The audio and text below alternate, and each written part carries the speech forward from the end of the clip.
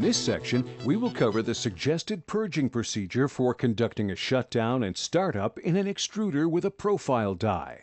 But first, it is important that you select the appropriate grade of Dyna-Purge for your specific needs. If you haven't done so already, please consult your Dyna-Purge representative to determine which grade is best for your purging process. Also, before performing any purging procedure, it is the machine operator's responsibility to be aware of their company's safety policy, to wear the appropriate personal protective equipment, and to make sure that only authorized personnel are in the area. Now, let's get started. Shutting down.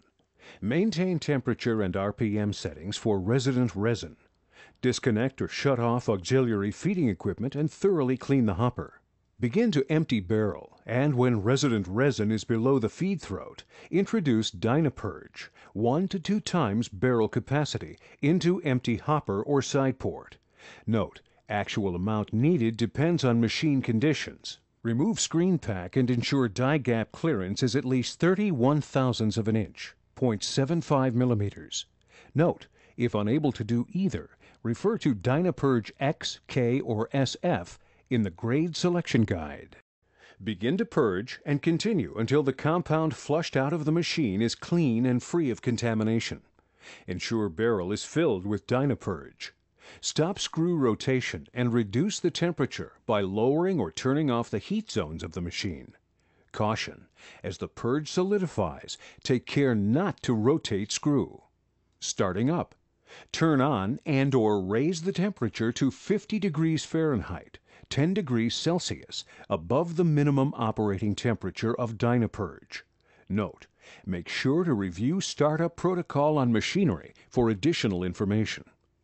When the desired temperature of Dyna-Purge has been reached, begin rotating the screw slowly to avoid too much torque. The purge may still be stiff, so do not rotate the screw at full RPM.